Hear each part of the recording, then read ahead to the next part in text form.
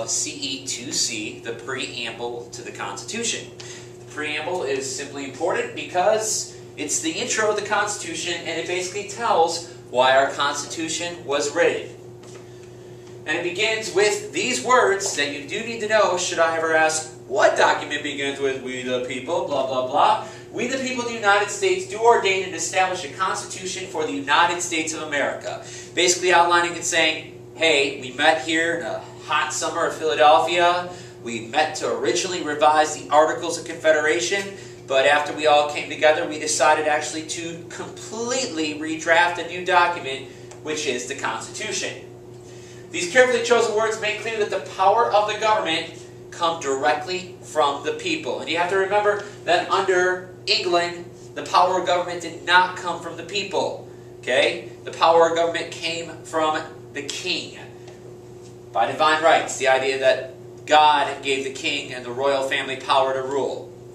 Okay? So the 6 goals and purposes of the Constitution are outlined here. To form a more perfect union, to establish justice, to ensure domestic tranquility, to provide for a common defense, to promote the general welfare, and to secure the blessing of liberty. Let's go through each one of these real quick, if it would move. To form a union, the goal was to unite all 13 separate states. I told you that the Articles were flawed because they were unable to unify all 13 separate states together as one. There were problems raising money. There were problems regulating trade. There were problems passing laws. Remember, we needed to come together, to join together as one, a solid foundation of a union of a federal government. Okay? To form a union. Of course, the original were just right there. To establish justice, another flaw in the Articles was there was no national court system. Every state had their own laws, their own court system. Therefore, it was chaotic. So we needed to create a system where all people would be treated fairly, no matter if they lived in New England or if they lived in the southern states, such as Georgia. Establish justice, Judge G.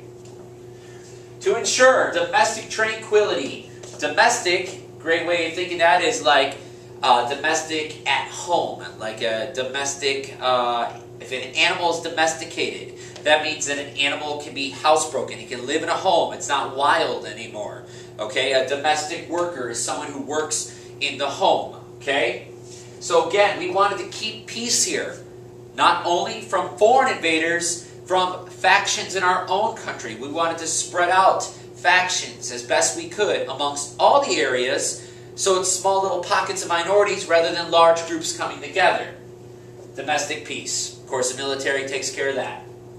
To provide defense, that goes along with what we just saw there. Remember, one of the major problems during the Revolutionary War was finding troops to fight, raising militias. Many people were loyalists or Tories. They didn't want to fight. Therefore, one of the goals was to provide defense. We needed a national defense. Sorry about that, and I'm not going to stop this. We needed a national defense to protect the 13 states united under one federal supreme government. Okay? Defense. Think military, fighting, defense. Don't let them score against you. To promote the general welfare is another one, before I jump ahead. The idea, the general welfare is like good for all, the well-being of everyone.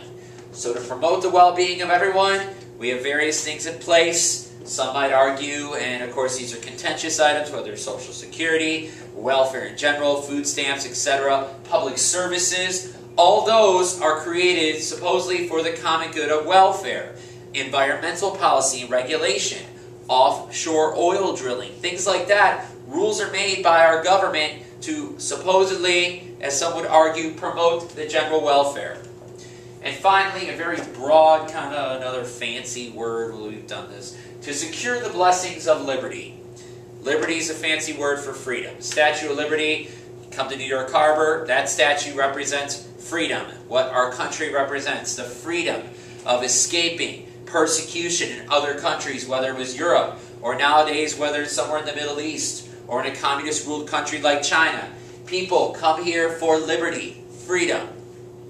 So, I hope you enjoyed today's short presentation, CE CE.2c, the goals of the preamble, the outlining of why we've written this document, beginning with we the people, and those fundamental goals here that I just went through. Thank you so much.